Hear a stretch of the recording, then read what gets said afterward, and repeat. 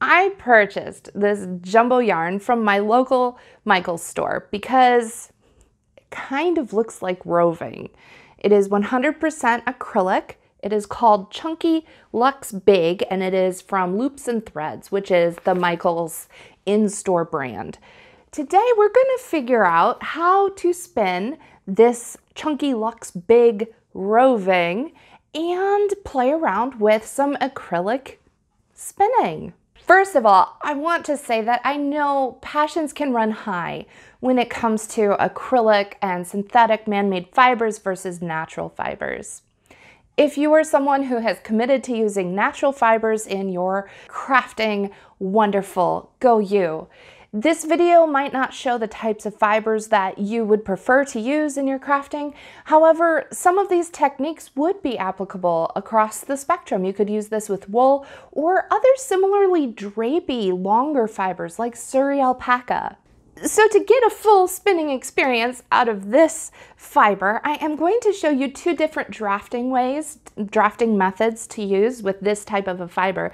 And then I'm going to play around with plying this, and I'm going to ply it in 3 different ways. That's a lot to accomplish in one video. We better get spinning. Always the first thing to check before we start to spin is staple length and characteristic of the fiber. I can tell you this is very silky feeling, it's very soft, and it's very slippery. Until it isn't. Acrylic is kind of strange that way. It feels very sleek and slippery, but then as soon as it gets enough twist for that friction to hold it together, bam, it's like glue, and suddenly it feels very sticky. Any bounce and spring that we get from acrylic is going to come from the yarn construction itself, not from the actual fibers. So that is something to keep in mind if you're working with acrylic.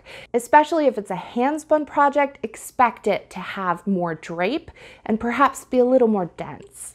What is the length of the fibers we will be spinning? I think technically these are filaments. All right, here we are. Can't pull it apart. This is the length that we have for these fibers for spinning. And this is a fairly long length. If this was wool, we would say this is a long staple. So why does that matter? That matters because when we are drafting, if we are holding onto the fiber within this space, we will not be able to draft out of this grip. So we need to make sure that we are keeping our hands farther apart or holding so loosely that there's absolutely nothing hanging up these fibers at all. Otherwise, we'll run into trouble when we're drafting. The 2 methods of drafting that I'd like to show you with this fiber is a short forward draw and spinning from the fold. So let's start with a short forward draw. I am using my vintage Ashford Traditional, and it's giving me about 7.5 turns of the flyer per treadle. That's not a large amount of twist. That's fairly average, medium, kind of middle of the road pace for the spinning. This fiber does not need a lot of twist. When it has enough twist, it holds like glue, and any more than that is just going to make it very dense and ropey. So we want to give it just enough twist. If you're a fast treadler, please slow it down by putting your drive band on your biggest, fattest whirl size, the slowest spin you can. To spin with a short forward draw, I'm going to keep my front fingers pinched. Let some of the twist in and then slide it back. Pull some of the fibers out, slide it back, pull some out, slide it back. And that's it. I am just going to pull some fibers out, slide my fingers. This feels like a pretty good rate for this fiber.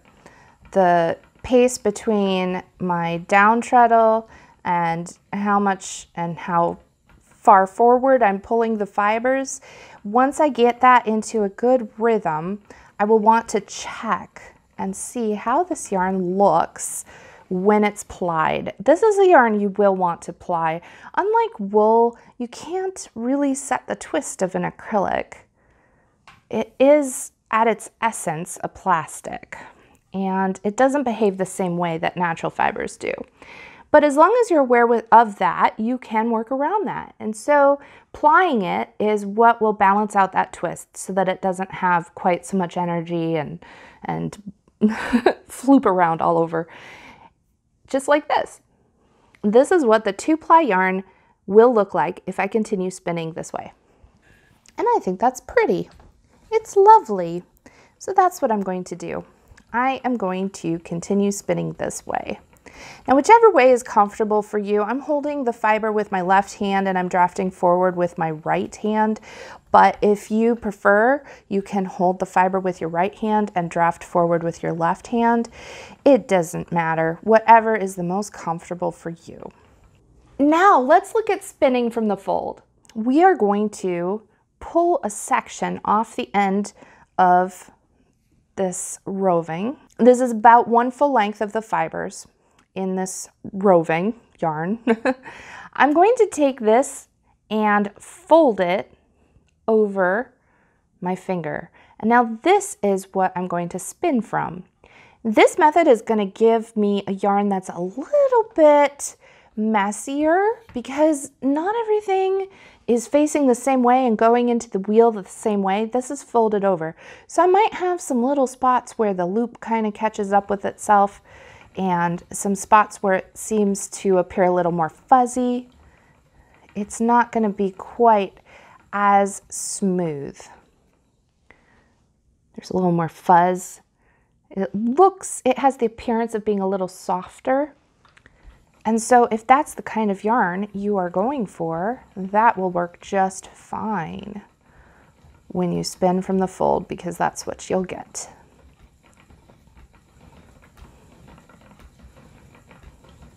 I don't need to control how much fiber is coming off my finger as long as I pull forward, pull forward, pull forward, just at a good rate, a good rhythm, similar to what I had before. It's going to give me a very similar yarn. Although I do feel like this yarn is a smidge softer, it is not quite as dense. The feeling of it is a little bit lighter. If the yarn pulls away from you, you might want to turn your tension down a little bit. It might be too strong. But if you need to rejoin, and then of course when you pull off another section to continue spinning from the fold, you are just going to lay the end of it, the tip of it, make sure it's, you know, fuzzy, so it has things to grab onto. You're just going to lay it with the other fibers that you're spinning over the fold, and ta-da, keep on going. That's all it takes. Just kind of pinch them off together and then keep on spinning. Those are my 2 favorite methods for drafting a slippery and silky fiber like this. So I'm going to fill up my bobbins, and then I'm going to show you 3 different ways to ply with this yarn. And I think that they will each have a unique and very interesting effect. So I'll be right back as soon as this is all spun up and ready to ply. Before we ply, I wanted to pop back in for a little troubleshooting tip. And that would be how to know if you have too much twist in your fiber. My wheel is turning right now and I'm not drafting, I'm just hanging on, because I'm going to show you what too much twist looks like. Here it is. Do you see it? I have these little curly corkscrews happening on my yarn. That means that that section of yarn is over twisted, too much twist. So what do? Well, I can let some out, I can draft faster, I can change to a slower pulley on my whirl. There are a lot of things you can do, but basically it means that you need to slow down your spinning. Let's ply this yarn 3 different ways. The first way is that we are going to ply it back on itself. You can do this from a plying bracelet or from a center pull ball, and of course you can always spin 2 separate bobbins and ply them together. Any of those methods would work. What we're looking at is this yarn plied back on itself. That's a 2-ply. Here's my center pull ball. It's tiny, but we're kind of just playing around with this, sampling this. So we'll see what we can get off of this cute little thing. And to answer a question that I get very frequently, which is, what do I do with my ends? They're flooping everywhere.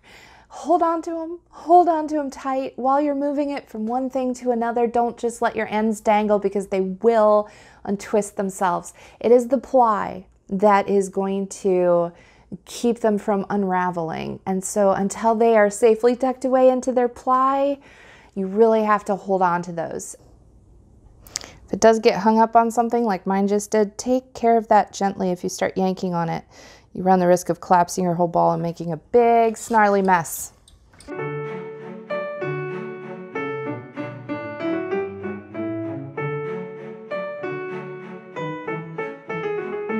Well, that plying was a little messy. Remember when I was spinning from the fold and I said that it was making it a little fuzzier and a little softer looking and it had some of those wispies on it? Well, those were the wispies that were catching on their friends as it was coming out of the center pole ball, and it gave me a few snarls that I had to work through as I was plying.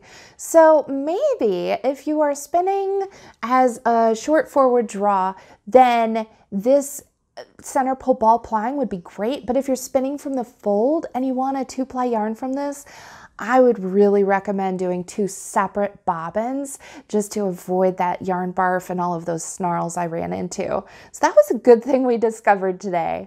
The second way that we are going to ply this yarn is with this Red Heart. This is Red Heart Unforgettable, and I really love the colors. That is something about acrylic. You can get these really vibrant, shiny shades of color that's difficult to achieve on natural fibers. I mean, visually, it's just so pretty. I wanted to see what this would look like plied with the hand-spun acrylic in a 2-ply that would give it sort of a variegated effect because of how the color moves throughout this fiber. I'm just holding the yarns together and just plying as I would for any other 2-ply. This Unforgettable is a single, and it was also spun with Z-twist, which is the way that I spun the acrylic myself. So now I'm going to ply it with an S-twist. Always, if you are planning to ply with something that's already made, double check the direction that it is, because you don't want to end up having things going the wrong way.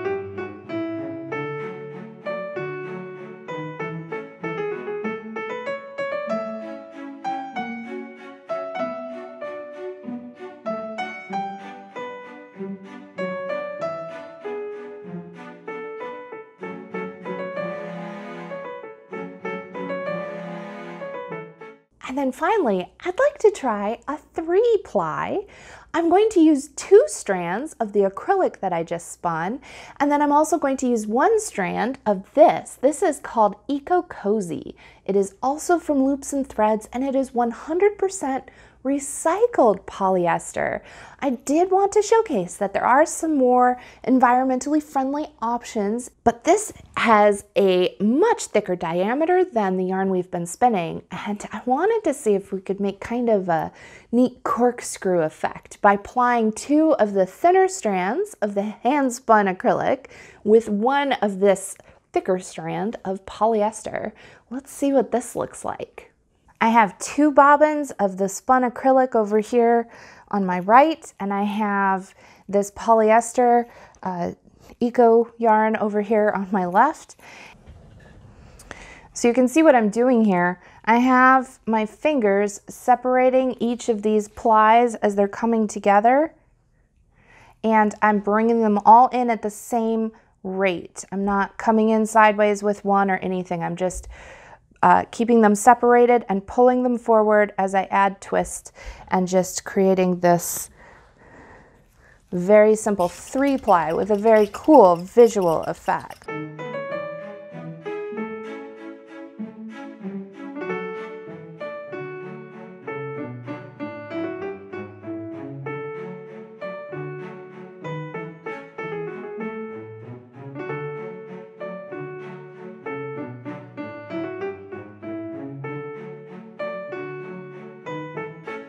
Here they are. The 2-ply plied on itself, the 2-ply plied with a commercial acrylic yarn, and then the 3-ply with a polyester. I think of all of these, this 3-ply with the polyester is my surprise favorite. And it's really squishy. It's really, really soft. I would enjoy having this in a cowl or a hat. I think it would be very comfortable to wear if you had allergies especially, and you found wool to be very itchy. I think this might be something that would work well for that. So I hope that you found some inspiration and maybe some ideas for your future spinning projects. Let me know what you think about spinning acrylic and also plying with commercial yarns. Do you have any projects that you've already done? Let me know. How did it work for you? If you enjoyed this little adventure in spinning acrylic, make sure you give this video a thumbs up and don't forget to subscribe for more spinning videos. I'll see you in the next one. Happy spinning, friends!